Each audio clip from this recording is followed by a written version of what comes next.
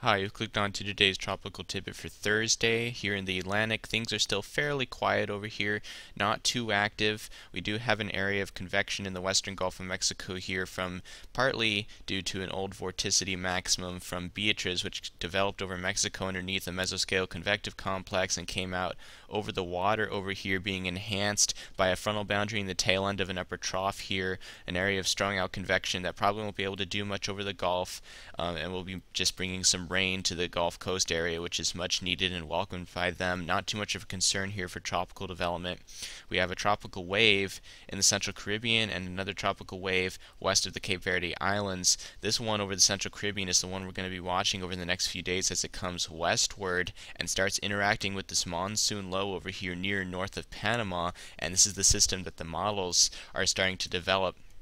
And you can see that this pattern I've been outlining for quite a while now is starting to take place. We don't have very much competition going on in the Eastern Pacific right now, and you can see the area of heat is starting to consolidate in this area as the MJO is favorable over this area of the world. The heat is starting to build right in here, and this tropical wave is going to be taking advantage of that as it comes west-northwest towards Central America here over the next few days, and we'll have to see what can come out of this.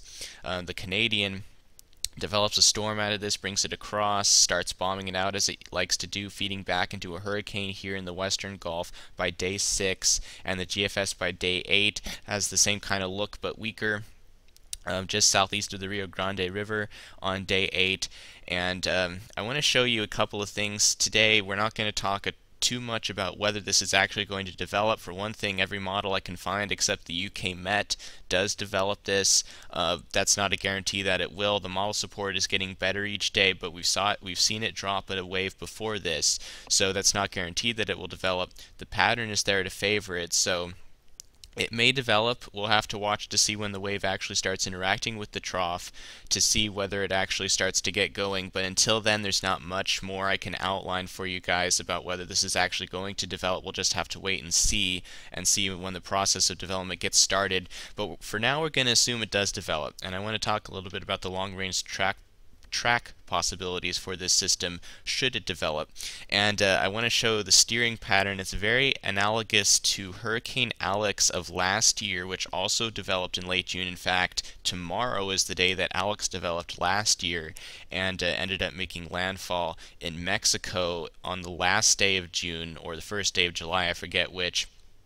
This is June 29th, 2010. This is where Hurricane Alex was. Had just come off of the Yucatan and was in here in the Bay of Campeche trying to reorganize, and this was the upper level setup at that time. You had a big ridge over the Rockies over here and a trough south of Hudson Bay with a weakness across the eastern United States. And you can see on the GFS, day 6, here's what we have. We have the low sitting over here at 500 millibars in a similar location to where Alex was, and we have the ridge to the northwest of the storm and a weakness over the eastern United States. Not as amplified of a pattern quite as with Alex, but the same kind of organization of the upper level long waves is there.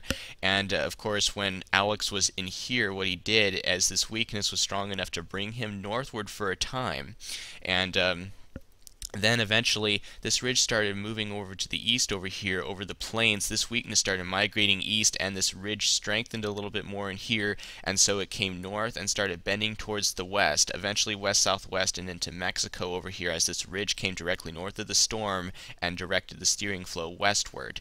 If we go out to from day 6 to day 7 on the GFS, you can see that the ridge starts moving a little bit farther east here, more directly in line with where the storm is over here, which is trying to come a little bit farther north.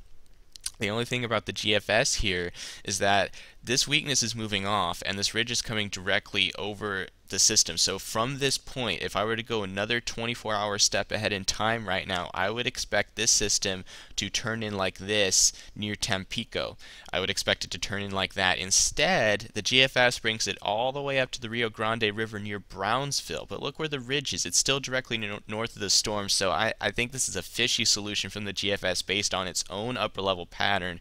To have this ridge sitting right here implies that this is going to completely turn in and miss Texas, but the GFS is doing this. Now it's interesting to note that last year when Alex was down here, the GFS was bringing it up into Texas, Louisiana, while the ECMWF was bringing it into Mexico perfectly the way it actually did, but the GFS was too far north. It'll be interesting to see if that error spills into this year, and if we do get something in here where the GFS again is too far north with this. So it'll be interesting to see that.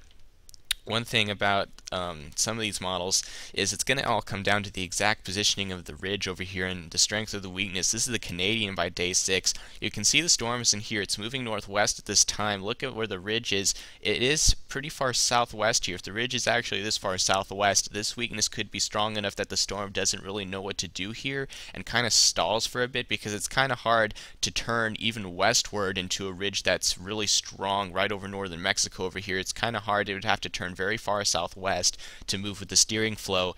At the same time, there's a slight alleyway here, though it's still a fairly strong ridge, so it may sit in here if the ridge is actually this far south. But if it's a progressive pattern like it probably will be, the ridge will be farther up here and this will have to turn in to the west. So you can see the similarities with the pattern for Alex here, with the big ridge over the Rockies on the western plains and then the weakness to the northeast of the storm are probably going to be the main players. And again, it'll come down to timing.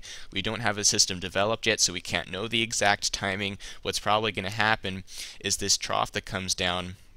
There's going to be a trough before this one that will be over the eastern United States during day 3 or so. That's going to be providing a weakness here that may allow this storm to come north of Honduras. Let me pull up the satellite again. As this wave comes across, I have a feeling it'll be able to get just north of Honduras and be able to be over the water here, as this slight weakness over the eastern seaboard helps it to lift slightly north. The key will be where it crosses the Yucatan. If it comes out near where Alex did last year, it's going to be a fairly far west track, probably coming in near Tampico over here, and or even farther south like the European shows, and not going to have a whole lot of time over water. But if it lifts northwest while over the Yucatan, it comes out over here, it'll have a longer time over water, perhaps coming in farther north and more time to develop into a more formidable storm.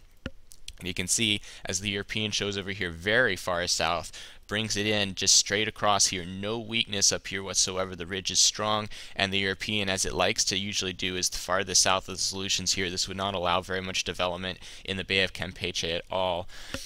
So there are a couple of possibilities here, but looking at the timing and the upper level features, it doesn't look like this is going to be curving up. Texas still should watch this, though I have a feeling that the Mexican coastline is going to be at most risk from this. Mexico is going to be affected no matter what from this if it does develop, because it'll be crossing the Yucatan. But this is again very analogous to Alex from 2010.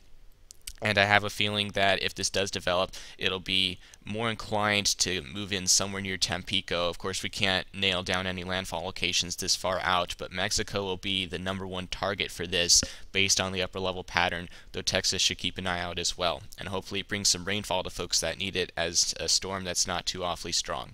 And we'll see if it develops here over the next few days. Alright, that's it for today. Thanks for watching.